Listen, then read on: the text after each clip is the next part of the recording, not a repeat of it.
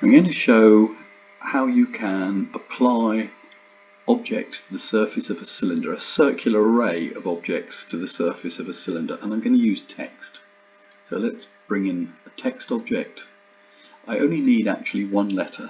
I'm going to make that letter S because it's the first letter of the word that I'm going to apply to an 80mm diameter cylinder, and the word is Saturday.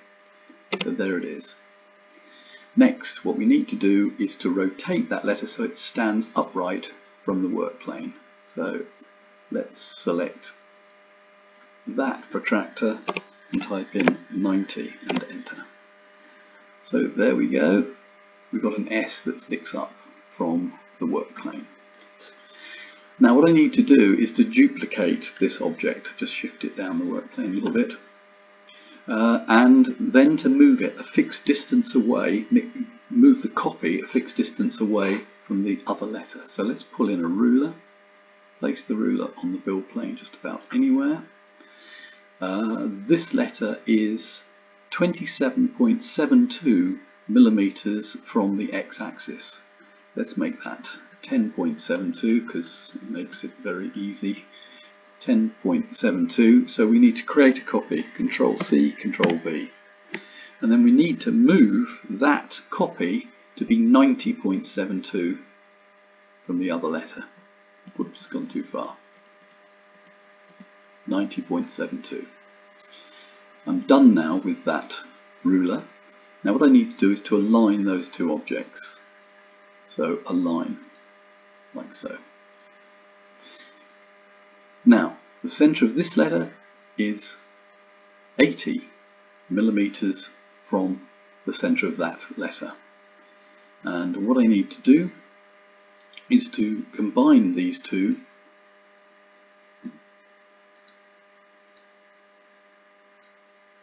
into a single object. So we group them. Then I want to copy that 3 times, because then I'll have 8 letters. Control C, Control V, Control C, Control V, Control C, Control V. And then I want to align all those. So I go here and I align them. So now there are 4 pairs of letters sitting here. And if I select the top one and I rotate it, we've got 4 letters sitting on the build plane on a circular array. So now if we select this one and we rotate that 45 degrees, then we've got 6 letters, and then finally if I take the last one and rotate it through 45 degrees, 135 degrees, there we are, we have 8 letters in a circular array. Now at the present time, all of them are the letter S. That's not very helpful. So if we ungroup these and ungroup them,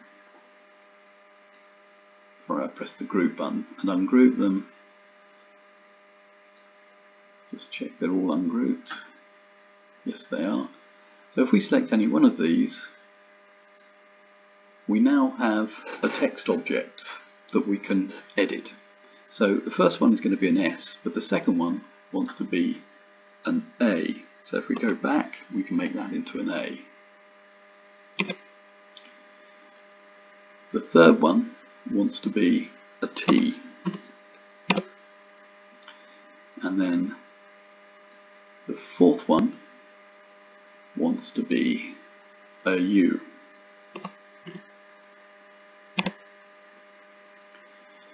The fifth one wants to be an R. The sixth one wants to be a D. The seventh one wants to be an A. And the eighth one wants to be a Y. Now, because of the way that we've duplicated these, some of them will be mirror images, so we need to correct that. So let's just see what we've got.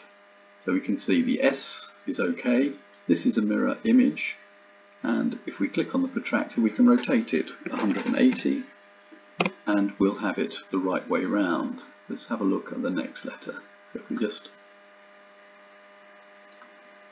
put the next, oops, gone a bit far.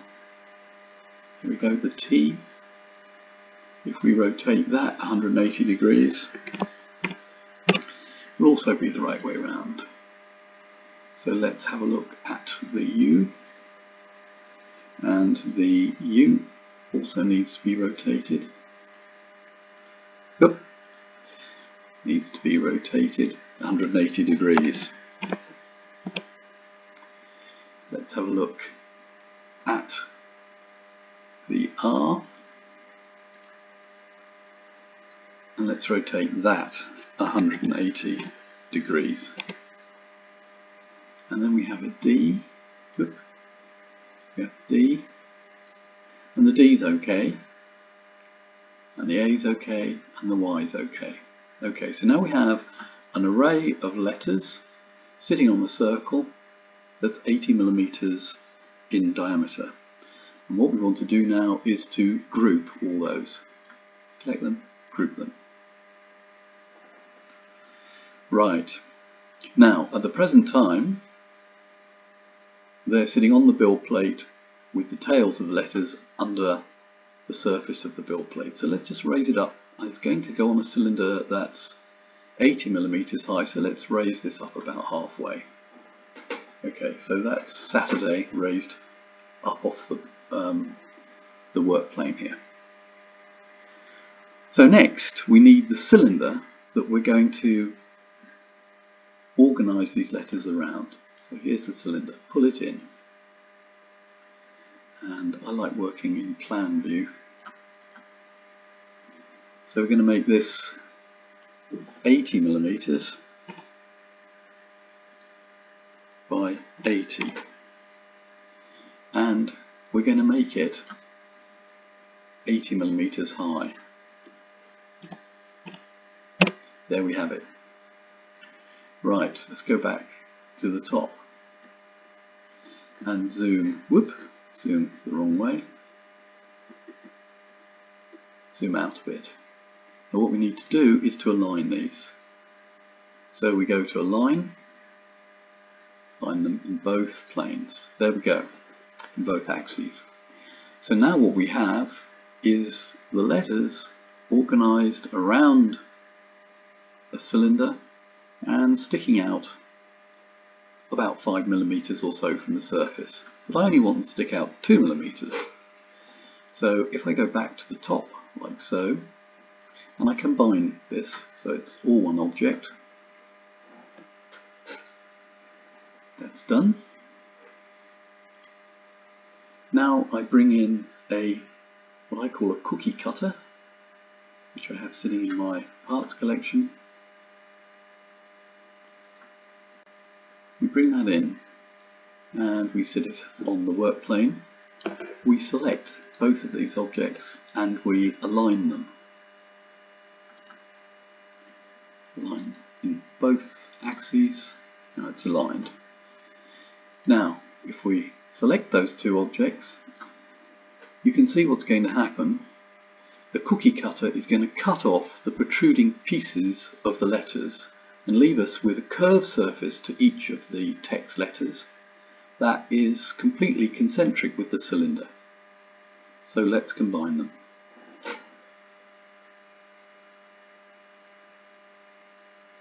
There we go. Let's just move that object into the middle of the work plane and rotate it. I think you can see that that's worked rather well. Now I've used a rather crude surface to this cylinder, and I'm just thinking I wish that I'd made this a 64 facet cylinder instead of the rather small number that I've used, but nevertheless it shows the principle. Well, that's it.